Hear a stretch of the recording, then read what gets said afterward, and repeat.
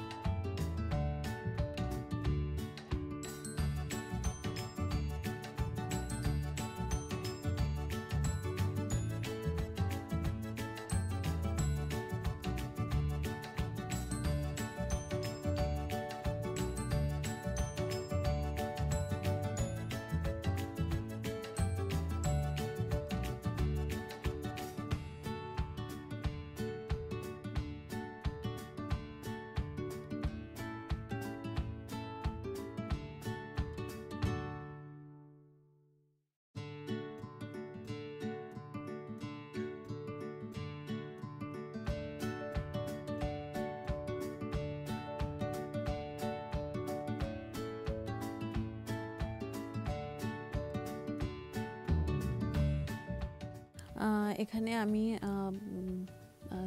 চালের জন্য পর্যাপ্ত পরিমাণ পানি নিয়ে নিয়েছি একটা বড় হাঁড়িতে, এবং পানিটার মধ্যে আমি এলাচ, দারচিনি মানে গোটা গরম মশলা যেগুলো সবগুলো দিয়েছি, সাথে একটু লবণ দিয়েছি আর একটু তেল দিয়েছি।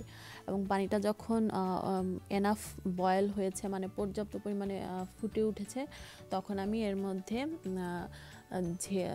ধুয়ে শুকিয়ে নেওয়া বাসমতি চাল দিয়ে দিয়েছি, এবং এটাকে হচ্ছে আমি ঘড়ি ধরে আমি 7 মিনিট বয়েল করব। এইভাবেই মানে হাই হিটে, কোনো ঢাকনা না, জাস্ট ঘড়ি ধরে 7 মিনিট আমি বয়েল করব। এবং 7 মিনিট হচ্ছে এটার জন্য সবচেয়ে পারফেক্ট টাইমিং। এই টাইমিংটার জন্যই হচ্ছে চালটা সবচেয়ে বেশি ঝরঝরা হয় অ্যান্ড টেস্টটা অনেক ভালো আসে, লাইক একদম প্রফেশনাল দোকানের মতো বা হোটেলের মতন আসে। তো এই 7 মিনিট টাইমিংটা খুবই ক্রুশিয়াল। সো এই ব্যাপারটা খুবই কি বলে, সতর্ক থাকতে হয় আর কি। যাই হোক, তো এখন আমরা ওয়েট করতেছি চালটা সম্পূর্ণরূপে মানে আমার 7 মিনিট হওয়ার জন্য আমি ওয়েট করতেছি, এবং আমি দেখিয়ে দিব 7 মিনিট পরে চালটার লুকসটা কেমন হবে, তাহলে আপনাদের জন্য সুবিধা হবে।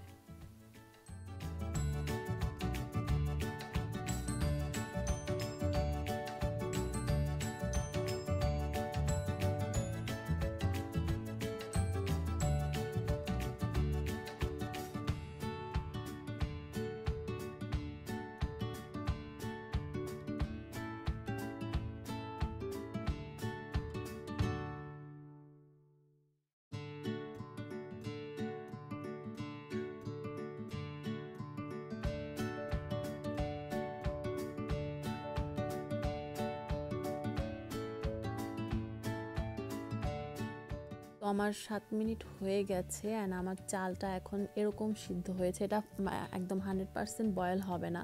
এখন আমি এটাকে একটা স্ট্রেনারে নিয়ে ছেঁকে নিচ্ছি অ্যান্ড একটা ঢাকনা দিয়ে আমি চালটা কভার করে রাখতেছি যতক্ষণ না আমি আমার চিকেনটা লেয়ারিং করবো। তো ওই টাইমিংটুকুর জন্য আমি চালটা হচ্ছে ঢেকে রাখবো, তাহলে গরমটা থাকবে। আর এই গরমটা আমাদের দরকার, কাচ্চি বিরিয়ানির জন্য এই গরমটা আমাদের দরকার, এজন্য আমি ঢেকে রাখবো।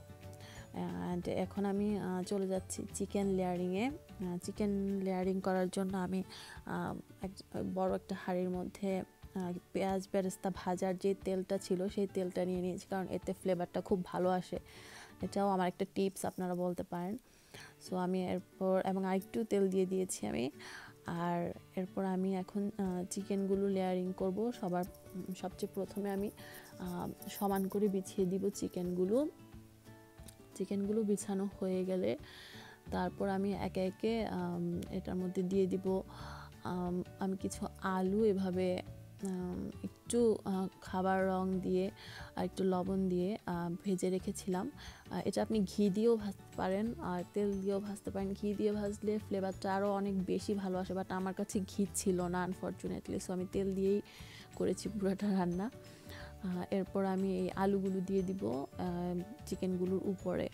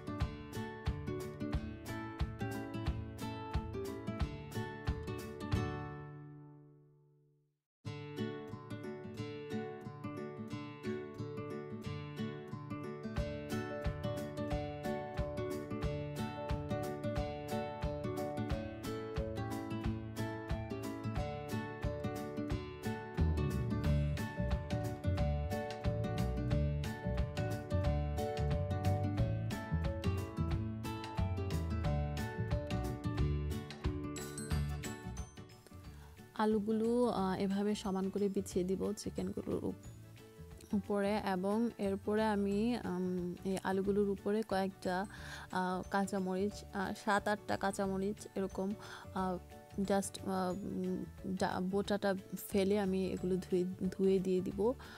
কোনো কাটাকাটি করব না, কাঁচামরিচগুলো আস্ত কাঁচামরিচগুলোই দিয়ে দিব।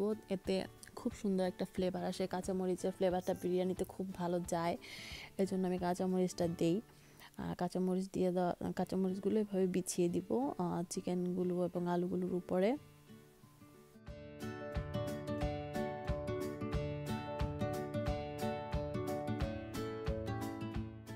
কাঁচামরিচ দেওয়ার পর আমি আমাদের যে চালগুলো আমি স্ট্রেনারে রেখেছিলাম ধুয়ে গরম চালগুলো, সেগুলো আমি দিয়ে দিব। এগুলো হচ্ছে হাফ ডান চালগুলো, হাফ ডান না 90% ডান, আর বাকিটুক এখন দমে হবে। এবং খুব সুন্দর করে এটা আমি সমান করে বিছিয়ে দিব, যাতে কোথাও উঁচু নিচু না হয়, মানে লেভেল করে আমি এগুলো দিয়ে দিব। তারপর আমি এটার মধ্যে হাফ কাপের মতো আমাদের নর্মাল যে লিকুইড মিল্ক আছে সেই লিকুইড মিল্ক দিয়ে দিব। এতে করে জিনিসটা ড্রাই আউট হবে না এবং খুব ভালো মতো সব কিছু সিদ্ধ হবে। এরপর আমি আরও কয়েকটা আস্ত কাঁচামরিচ এভাবে রাইসগুলোর মধ্যে গুজে দিয়ে দিব। এটা অপশনাল, দেওয়া যায় না দেওয়া যায়, তবে আমার কাছে দিতে ভালো লাগে, কারণ এই ফ্লেভারটা খুব ভালো আসে বিরিয়ানির মধ্যে। কাঁচামরিচগুলো দিলে ভালো লাগে আর কি।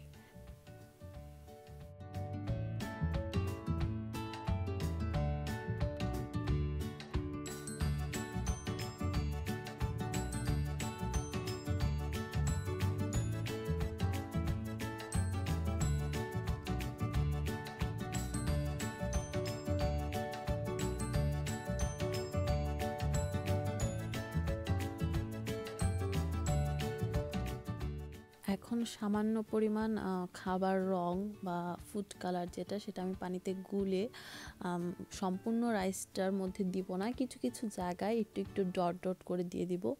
এতে একটা কালার কম্বিনেশন আসছে। আর আমরা ইউজুয়ালি যে কাচ্চি বিরিয়ানিটা দেখি হোটেলগুলোতে, ওগুলোর মধ্যে দেখা যায় এরকম একটু কালারিং থাকে, তো ভাল লাগে দেখতে। অ্যান্ড আমি এখানে একটু গুঁড়া দুধ উপরে ছিটিয়ে দিচ্ছি। এটা গুঁড়া দুধটা অবশ্যই দিতে হবে, এটা স্কিপ করা যাবে না, কারণ এতে ফ্লেভার অ্যান্ড টেস্ট দুটাই খুব ভালো আসে। আর most interesting part is now, আমি হচ্ছে এই কাচ্চিটা কোনো আটা বা ময়দা দিয়ে সিল করব না, আমি এটা ফয়েল পেপার দিয়ে সিল করব। অ্যান্ড এটা হচ্ছে সবচেয়ে ইজিয়েস্ট ওয়ে আমার কাছে মনে হয়। অ্যান্ড এটা চিকেন, আর সো এটা কুক হতে খুব বেশি একটা মানে এফোর্টের প্রয়োজন হয় না। আমি যদি ফয়েল পেপার দিয়ে সিল করি, এটা 100% কুক হয় অ্যান্ড খুব নাইসলি সফটলি কুক হয়। So foil paper is enough for that, আপনাকে আলাদা করে আটা ময়দার ঝামেলায় যেতে হবে না। অ্যান্ড এর ফয়েল পেপার দিয়ে ভালো করে কভার করে দিয়ে আমি এটাকে প্রথমে প্রায় 5 থেকে 7 মিনিট, 7 মিনিট আমি এটাকে হাই হিটে রাখবো। হাই হিটে 5 থেকে 7 মিনিট রাখার পরে আমি হচ্ছে এটাকে একদম কম আঁচে প্রায় 35 মিনিটের মতো রান্না করব। 35 মিনিট পরে এটা হচ্ছে ফাইনাল লুক আমার কাচ্চির। অ্যান্ড এবং আমি অ্যাট লাস্ট আমি একটু কেওড়া জল দিয়ে দিয়েছি for nice aroma.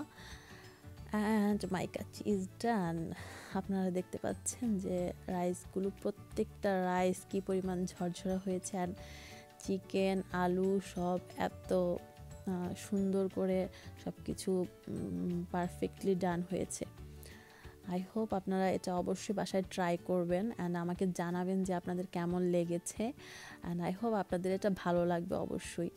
And please don't forget to like, comment, share and subscribe my channel. Thank you very much for watching, and I will meet you in my next vlog. Till then, bye bye.